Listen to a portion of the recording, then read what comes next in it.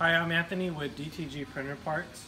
Today I'm going to be doing a test print on a Bala-Canvas 3001C. I just did one pass of 1440 by 720.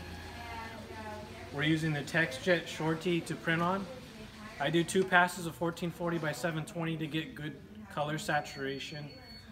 On the Bala-Canvas shirts, we noticed that there's no pre-treatment stains.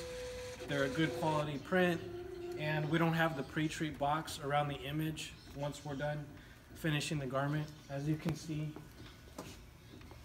on this garment, we get really good saturation.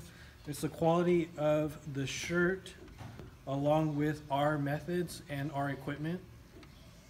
You can notice that there isn't a pre-treatment stain or a box around the image.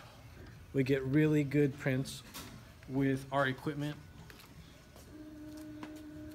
Good printer, good pre-treater, good quality shirt, deadly combination.